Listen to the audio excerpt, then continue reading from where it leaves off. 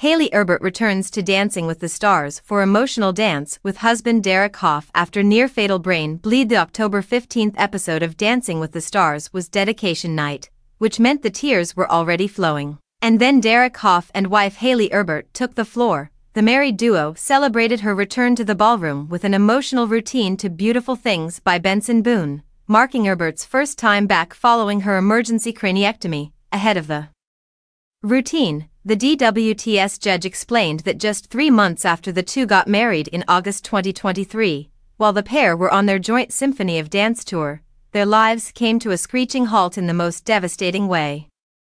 Erbert was rushed into the hospital for an emergency cranial hematoma. The doctor came to me and he said that she has a severe brain bleed, so we have to operate right now, Hough said, choking back tears.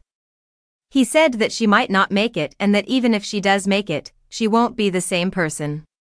They told me, you basically lost the person that you knew.